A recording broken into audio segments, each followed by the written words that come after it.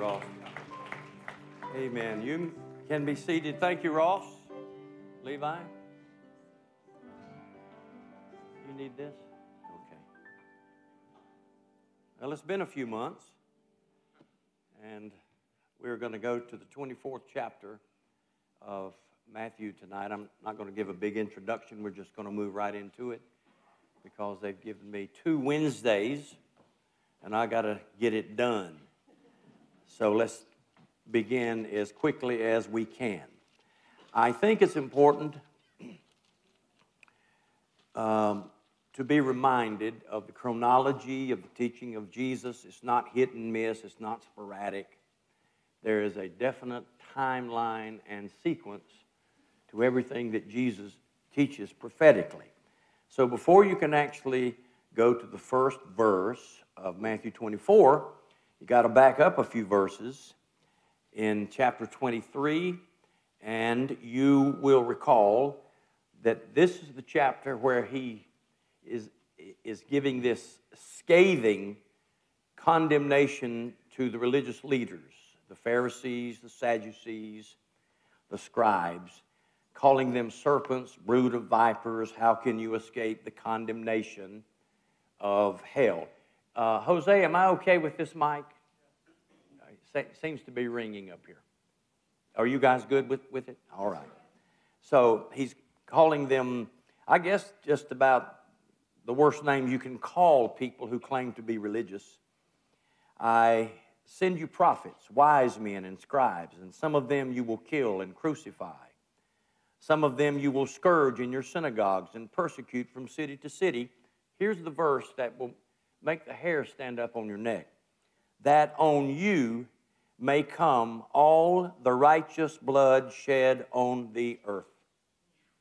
What he is saying to that generation, to those ears that day was, all of the sins that have been committed by your people and all of the blood that was shed, I'm going to put on this generation. I'm calling you to account. Folks, that's the way God does it. He lets it build up. That's why you will have a 7-year tribulation before Jesus Christ comes back to this earth. And the generation that's alive during the tribulation will suffer for all of the sins that all of the others have committed down through the ages. Now, those people will not escape it. They'll have to stand before the white throne judgment. But that generation that's alive during the reign of the Antichrist and the Great Tribulation, or the tribulation period, are going to experience the ultimate wrath of God.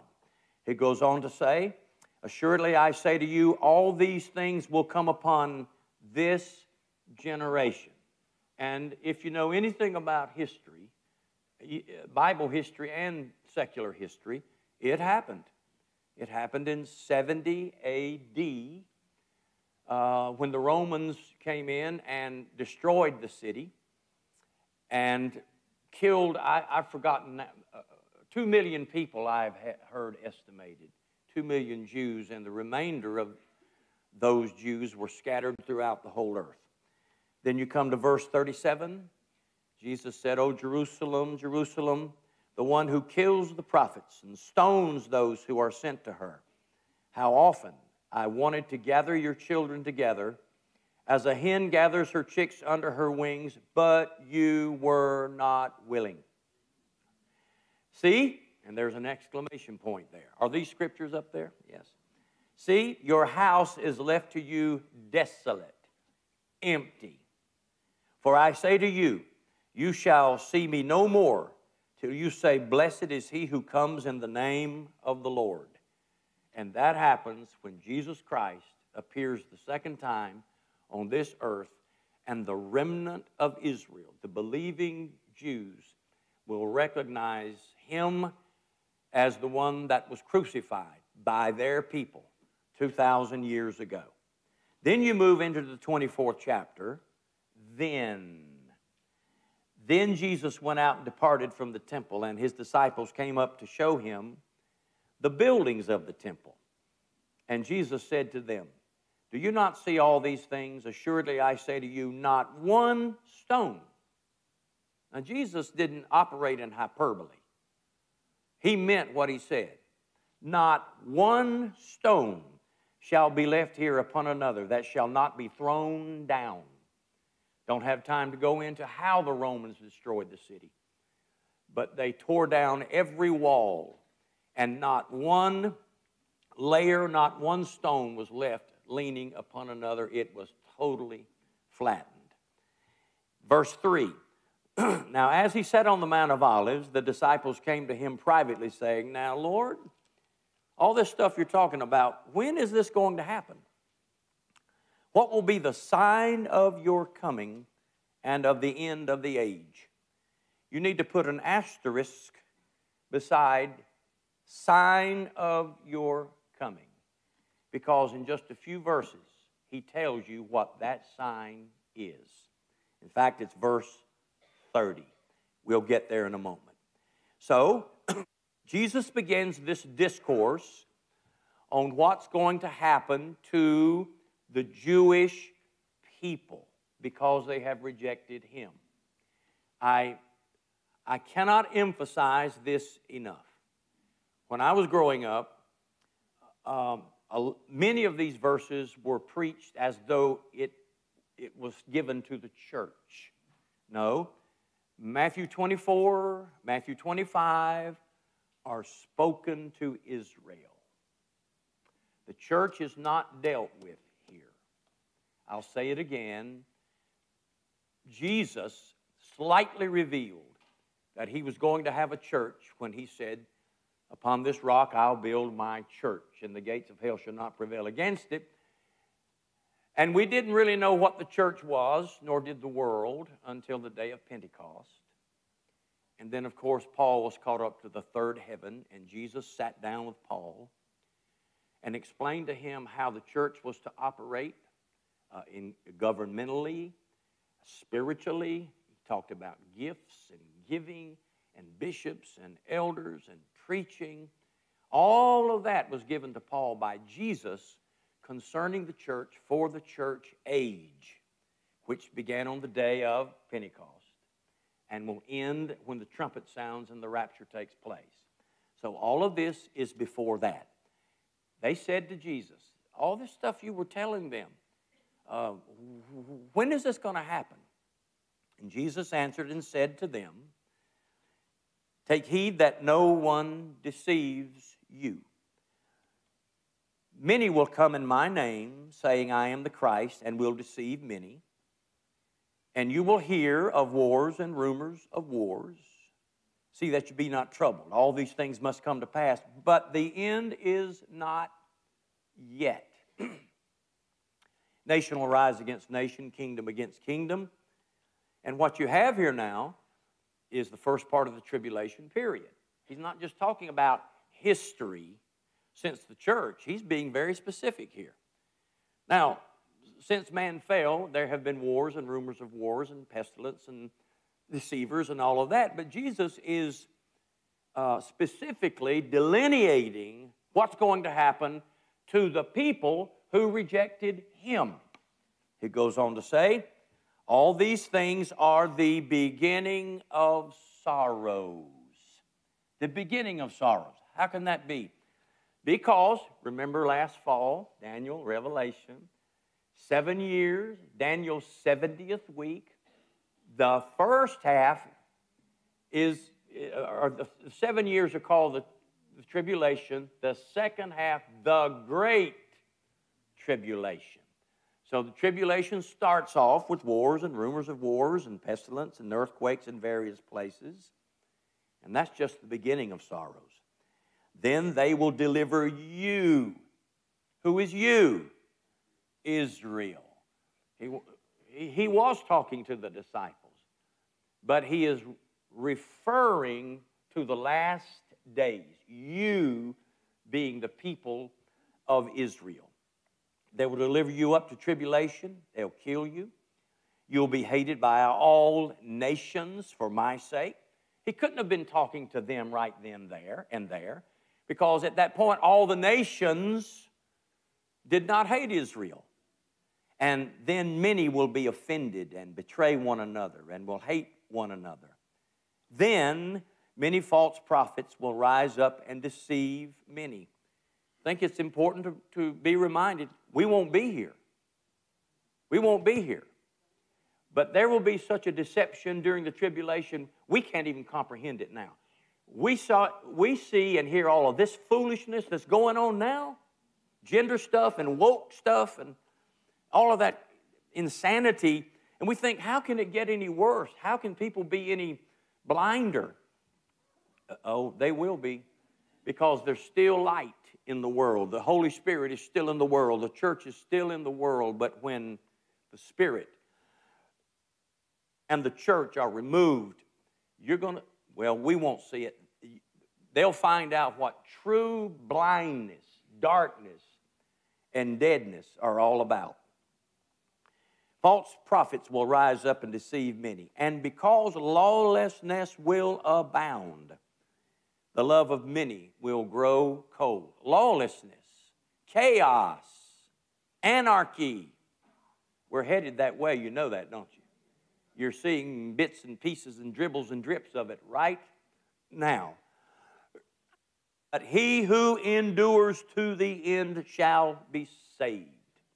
He's saying to that Jewish remnant who are not in the body of Christ, they will not be raptured. They will not have a glorified body as we will have. They will be Jews who have recognized Jesus as Messiah. They will be saved, and he is telling them, he who endures to the end shall be saved. And this gospel of the kingdom, did you notice that? It's the gospel of the kingdom. The Jews are looking for a kingdom. The Jews are looking for a land, folks. That's what God promised Abraham and then Moses. I'll give you a land. In their thinking, they are believing that God's going to give them a physical piece of property in the Middle East. And I, of course, believe that too, because God's a covenant-keeping God and that land belongs to them. This gospel of the kingdom, forgive me again for coughing my head off all the time.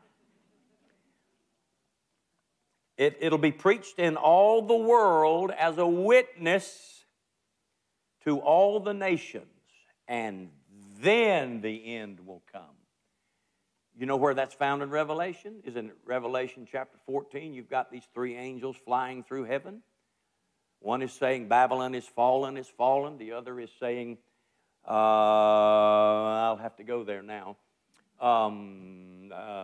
Well, you look it up.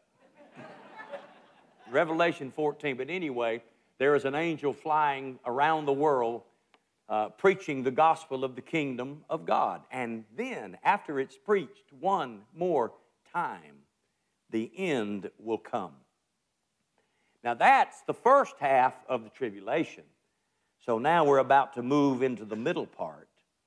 Therefore, when you see the abomination of desolation spoken of by Daniel the prophet standing in the holy place, whoever reads, let him understand.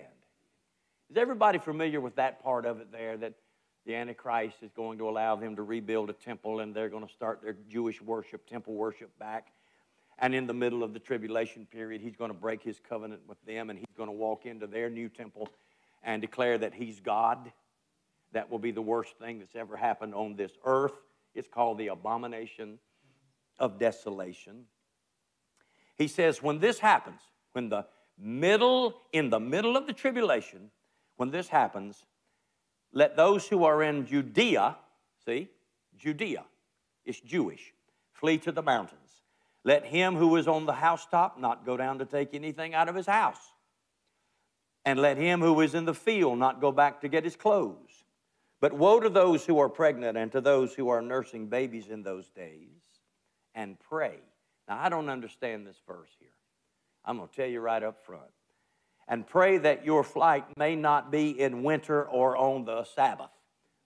Now, I understand the Sabbath is Jewish, and he's still talking Jewishly, but I don't understand why he would tell them to pray that it might not be in winter or on the Sabbath. But it'll come to me one day, and it'll come to all of us. The Lord gives you, sometimes he just lets you not understand some things till the right time. For then, verse 21, there will be great tribulation, such as has not been since the beginning of the world, until this time, no, nor ever shall be. And unless those days were shortened, no flesh would be saved. But for the elect's sake, those days will be shortened. And remember, we talked about the word shortened last fall.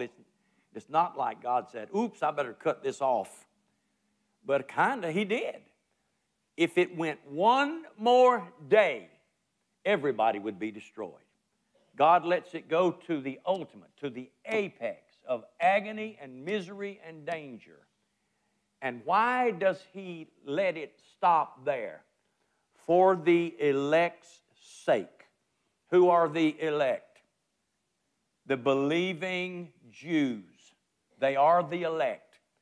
Now, the word elect is used several times in several ways about different people. We are the elect as the body of Christ. You have the Jewish people, believers, who are the elect. And he said, specifically for those Jewish believers, the remnant, the pure Israelites, the righteous sons of Abraham, I'm not going to let it go one moment longer. Therefore, if anyone says to you, look, here is the Christ. Now remember, there's a lot of deception going on during this tribulation period. People are saying, he's over here. No, he's over there. We saw him. He has come back. Jesus said, if anyone says to you, look, here's the Christ, or there, do not believe it. For false Christs and false prophets will rise and show great signs and wonders. Now, who's going to do that? The false prophet, the Antichrist, will show great signs and wonders to deceive, if possible, even the elect. If God did not keep his hand on them, even the elect, he said, would be deceived by the power of that deception. See, I have told you beforehand. Therefore, if they say to you, look, he is in the desert, don't go out. Or, look, he's in the inner rooms, do not believe it. People are going to be saying, we found him. He's over here. Messiah has come. Some saying he's out in the wilderness. He's up in the mountains. No, he's in an inner room. He's meeting with people in secret and in silence. Jesus said, don't believe it. And the next verse tells you why. For as the lightning comes from the east and flashes to the west, so also will the coming of the Son of Man be. He said, when I come back, everybody's going to know it. I won't come back to a secret room. I'm not going to come back to the wilderness. I'm not going to hide up in the mountains. When the Son of Man comes back, it's going to be like a flash of lightning from this side to that side. Everybody will see it. Every eye will behold it. My coming is not secret. It will be open. It will change the world. It will shake the heavens. In fact, that's what it says. Next verse. For wherever the carcass is, there the eagles will be gathered together. Have you ever read that verse and said, what does that mean? Have you? I had 4 books around me this very day, and every book had a different interpretation of that verse. And these are all good men, and they're all Greek scholars and theologians and Spirit-filled people. But the majority of those teachers believe that the best interpretation of that is this. Wherever the carcass is, that's death. There the eagles will be gathered together. Jesus is saying, when I come back, I'm going to deal with the dead. Those who have rejected me, those who had an opportunity and despised me and decided to remain dead in spirit.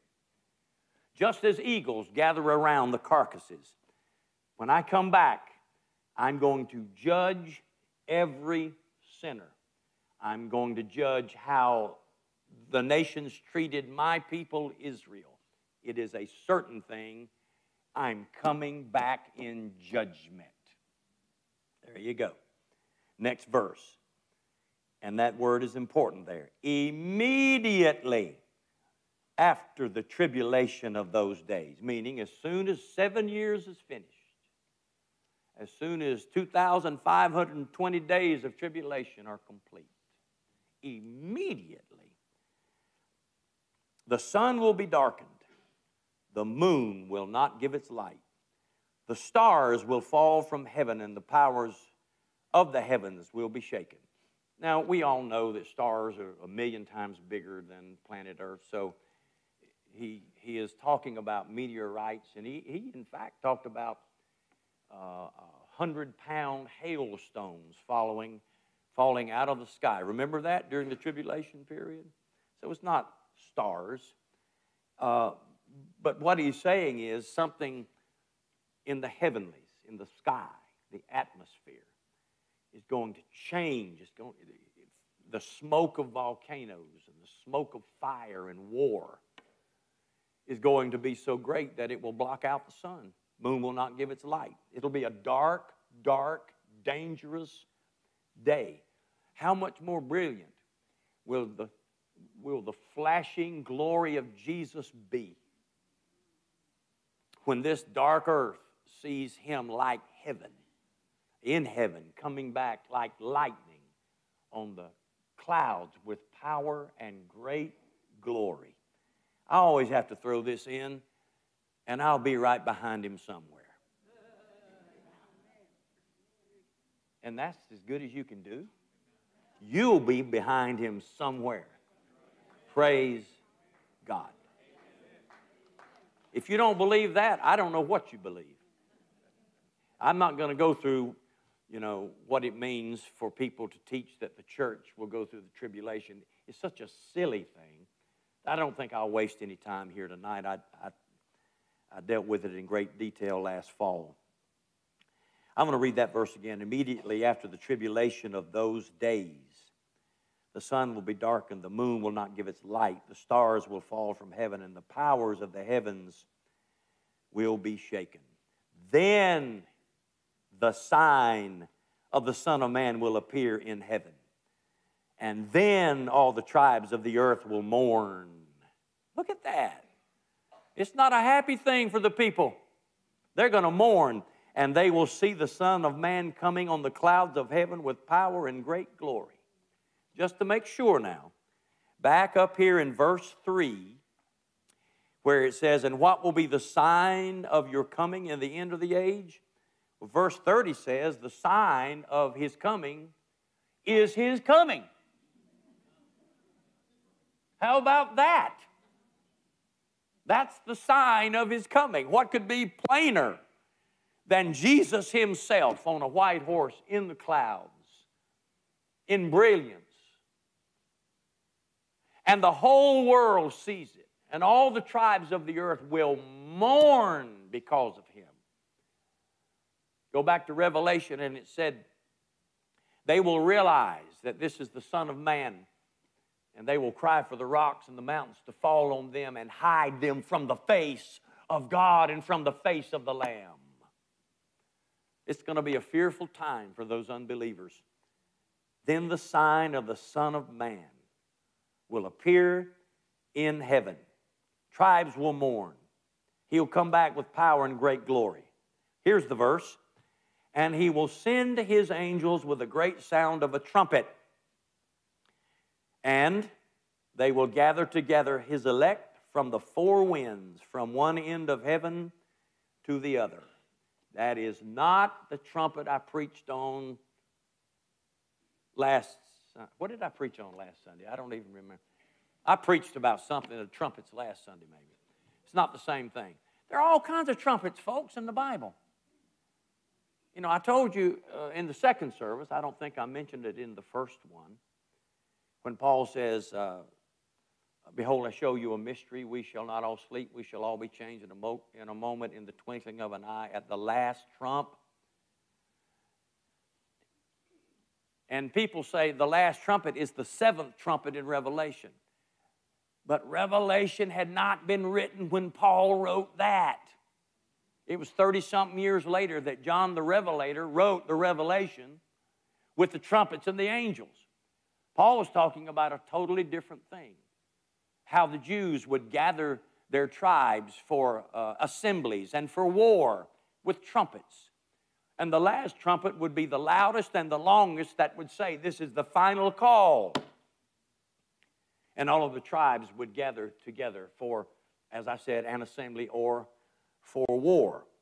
So this verse actually has many, many Old Testament references to it. He'll send his angels with a great sound of a trumpet. They, the angels, will gather together his elect, Israel, believing Israel, from the four winds. What does that mean? Well, they've been scattered again, you see. They were scattered in 70 A.D.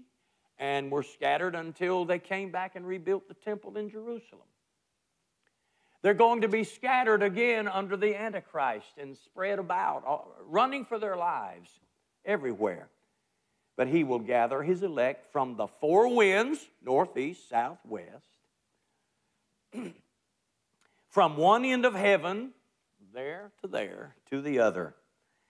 This is an important verse right here. If Leah, do you mind taking me to Deuteronomy chapter 30, verses 1 through 4?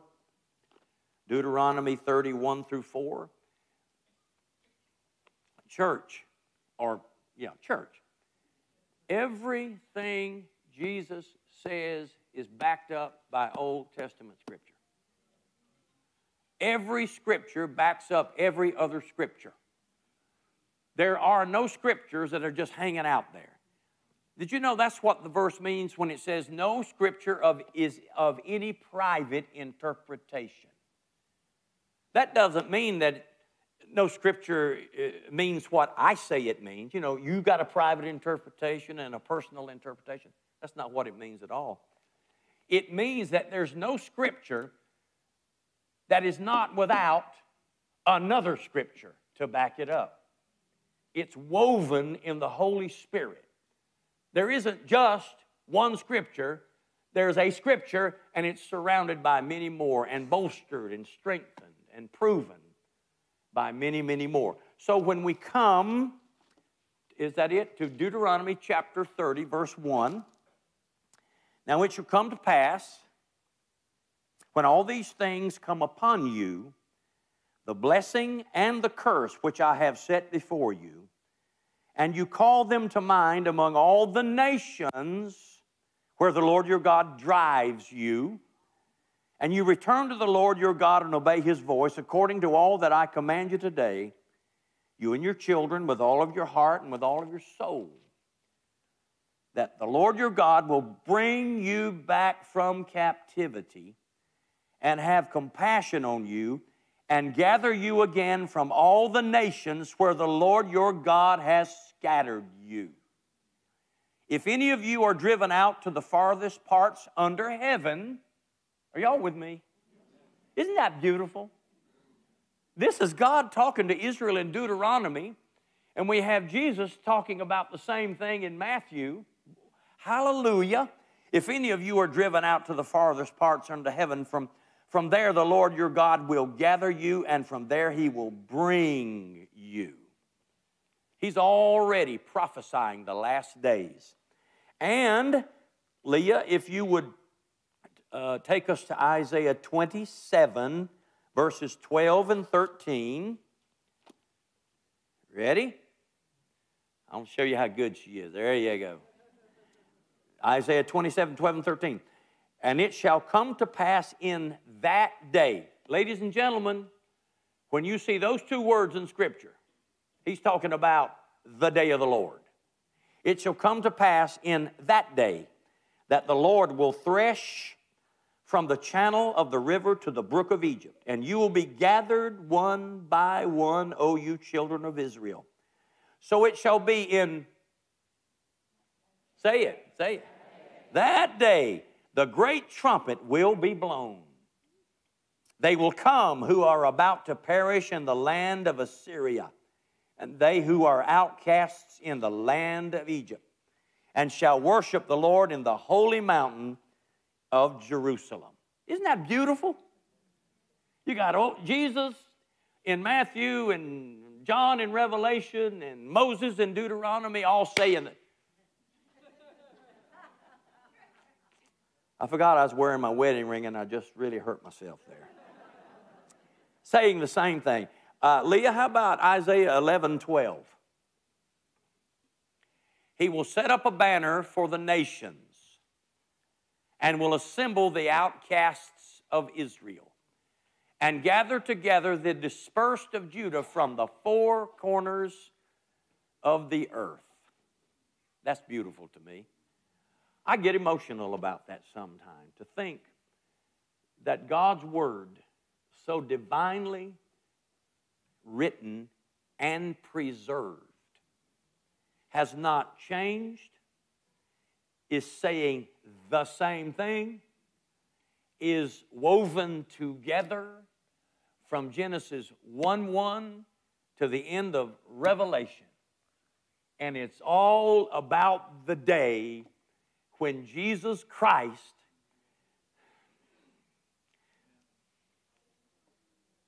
will be the center of the universe. That's what we're headed for, that day, that day, that day. Let's go on just a couple more verses. Now learn this parable from the fig tree. When its branches already become tender and puts forth leaves, you know that summer is near. So you also, when you see all these things, know that it is near at the doors. Assuredly, I say to you, this generation will by no means pass away till all these things take place. Heaven and earth will pass away, but my words will by no means pass away. Some think that when it says this generation, it means the generation that sees all these things will not pass away. That generation, it's going to happen just like Jesus said, and they will see it. Others believe that the word generation, which basically means kindred, family, tribe, that the Lord is saying, I will never allow my people, the kindred of Israel, to be destroyed even though they are going through all of these things. You can decide which interpretation you like best. But then Jesus says that of that day and hour, no one knows. I tell you, God is a specific God. Let me think where it is now. It's in the 9th chapter of Revelation, or maybe 16, where it says, in fact, I preached on this the other day. 4 angels bound at the great river Euphrates, who are prepared for a year, a month, a week, a day, and an hour. Think about that. What they're going to do will happen in a split second at an exact moment. It will not be a gradual thing. You hear that? When the Euphrates dries up, he said it will be because 4 angels have been loosed who were put there for a specific year, month, day, and hour, and then something's going to happen. Now, I was in the office the other day, and a couple of the girls were saying, look what we found on the internet. And it's a piece on the Euphrates River drying up. Oh, you're nodding like you've seen this. maybe I'm out of the loop here. There's some places you can actually walk across right now. Well, they said, could this be? No, because that's a gradual thing. What he's talking about in Scripture is an exact moment when it will dry up. And then the armies of the East, 200 million strong, will advance towards the Holy Land. Those Asian armies will actually march there to fight the Antichrist and his armies. But when they arrive, the Antichrist convinces them to join him to fight against this king who's coming back in the power of the Spirit. And of course, Jesus just, the blood up to the horse's bridle and all of that. All of that was said to you because there will be lots of things that will come up on the internet, lots of reports, lots of things that seem to have reference to last day events and prophetic stuff. And who can doubt that? But you can never take it out of context and say, see there, the river's already drying up. That's not the way God does it. It will be a quick thing. I don't know what it'll be. I don't know if it'll be an earthquake and the earth will open its mouth and the waters will begin to gush to the bottom. I don't know. Because we know during the tribulation period, the whole earth is going to be redone. The whole face of the earth, earthquakes and mountains falling into the sea. The cosmetic of the earth will be totally changed. So don't speculate too much. Don't get too hyped up on something on the internet. Don't, start jumping up and down about stuff anybody writes except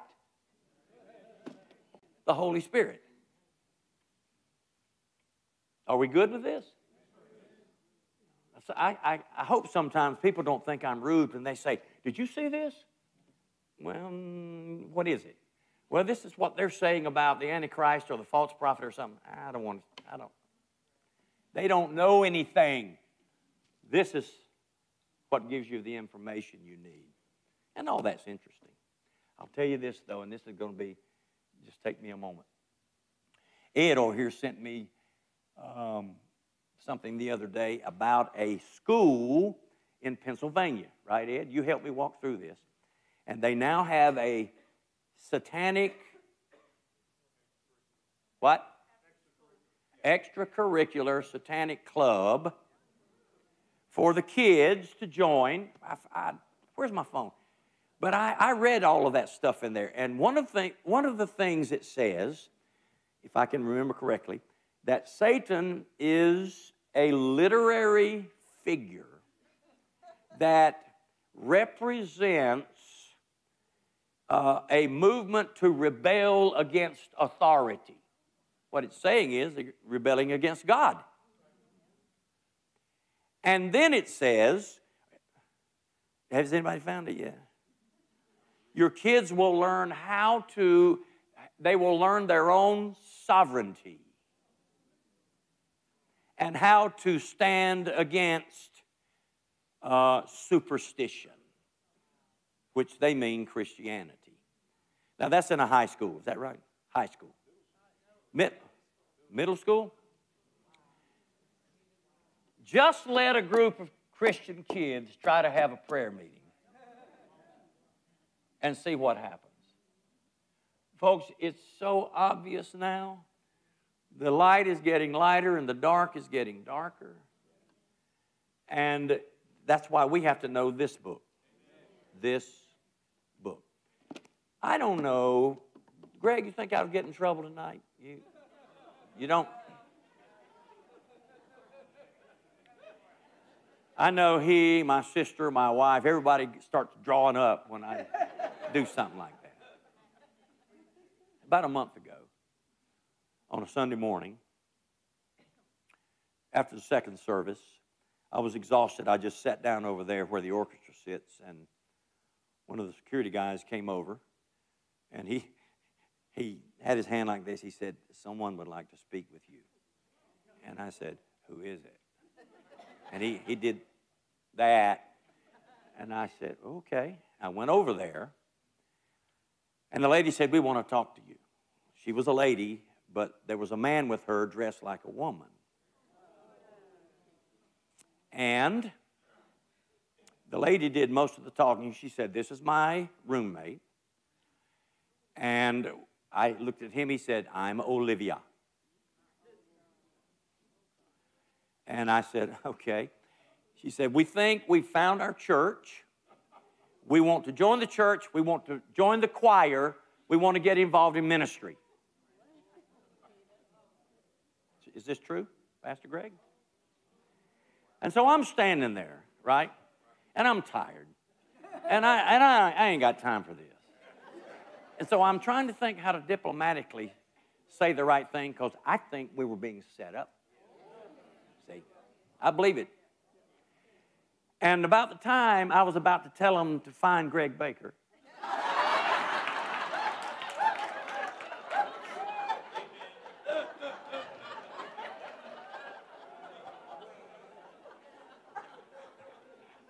Gail walked up behind me and said, Pastor, I'll handle this.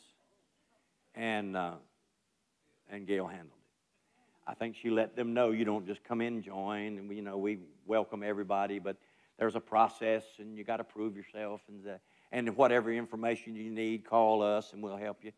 I haven't seen hiding her hair since. Now, I'm trying not to get stirred up, but you as a church need to be careful here, because people will single you out to try to get you to say something. They'll find somebody that thinks, I'm an conservative and I don't like, and they'll ask you a question about this church and what we believe. So you be very, very careful. We've had to give this talk to all of our employees and realize that these are the last days. And everybody that comes here does not have a good intention. And I'm acutely aware of that. But I'm not going to put up with it either. I'm not going to lie down and be scared. We can handle it.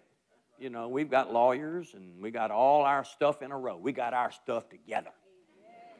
So I just want you to know this stuff goes on. It goes on down at the office all the time. People show up with all kinds of crazy intentions and etc. But if we pray, if we stay filled with the Spirit, there is something called spiritual discernment.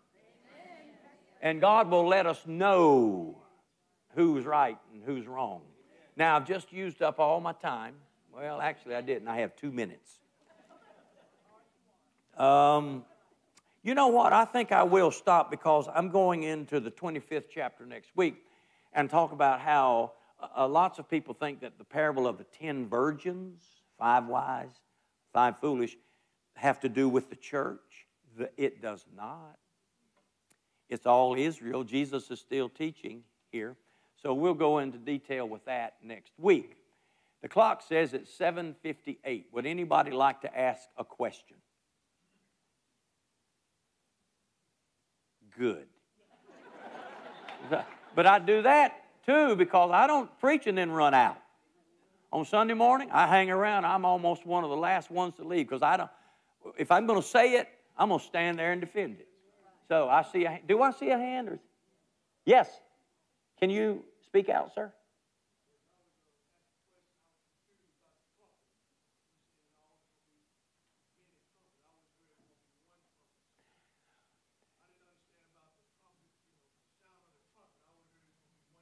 Yes. Well, for the rapture, it's just one trumpet for us. But when you get into Revelation, there are 7 trumpets that 7 angels blow, and that's to bring in greater and greater misery upon the earth. So that's 7 more trumpets. And every year during the millennial reign of Christ, which is 1,000 years, a trumpet is going to be blown at the Feast of Tabernacles, a trumpet blast. So there's 1,000 trumpets right there. 7 in Revelation, one for the rapture. Then you had a whole bunch of them in the Old Testament because of the feasts of trumpets that Israel celebrated. So, does that help any? The trumpet that matters to me and you is the next one. The next one.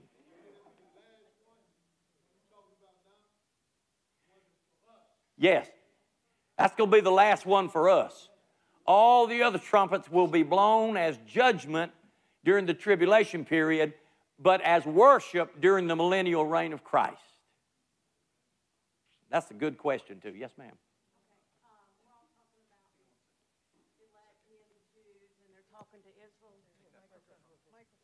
Microphone, yeah, that's a microphone.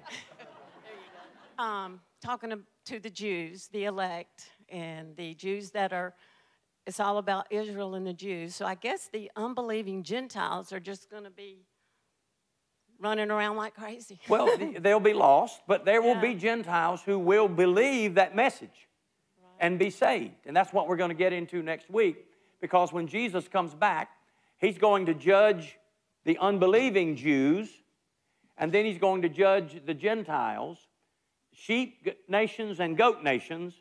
The goat nations will have mistreated Israel and sinned against Almighty God. The sheep nations will have befriended and helped the nation of Israel. So we'll get into that next week. Does that help any? Hey. Pastor.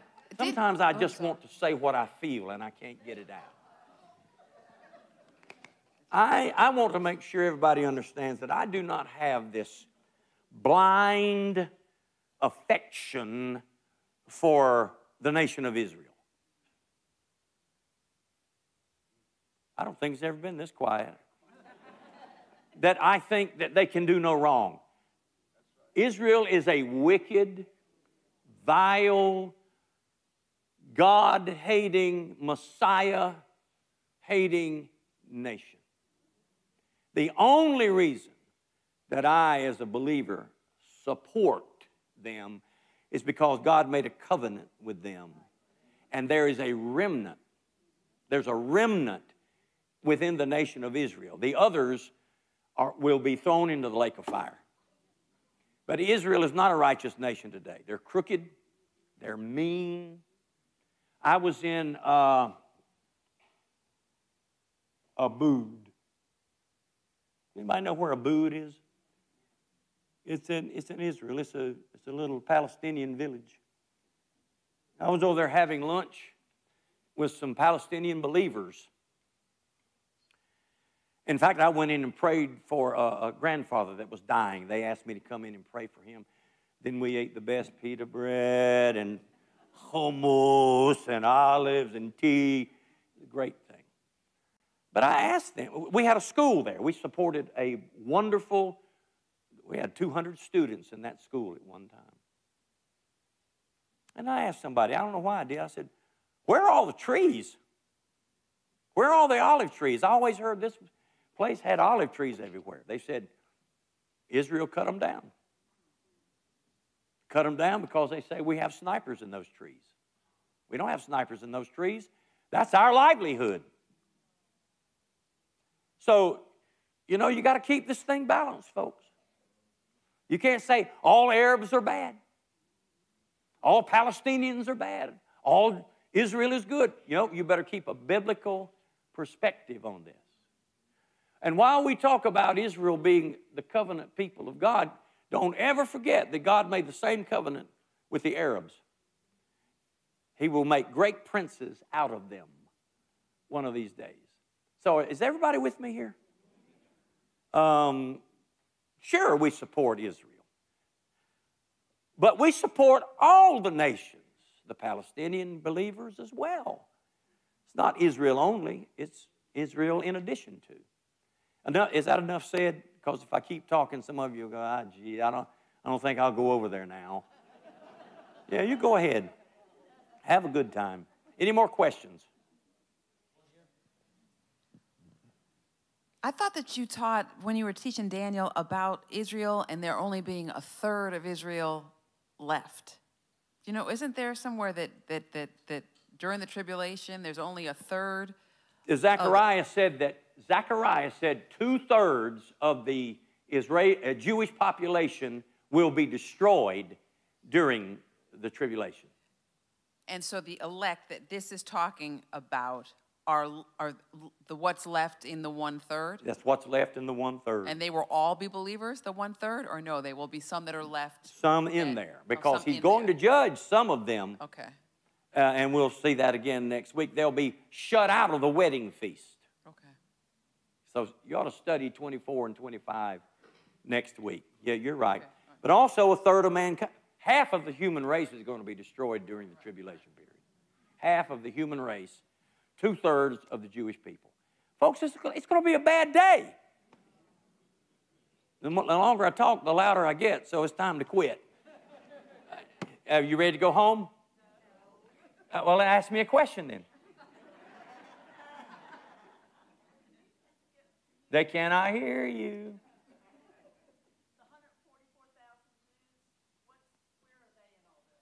The 144,000 Jews will preach the everlasting gospel of the kingdom during the tribulation period. They are a people picked out, 12,000 from each tribe. They are a people who will have an experience similar to what Paul the apostle had. He was a total unbeliever until Jesus knocked him to the ground and said, I am Jesus whom you are persecuting.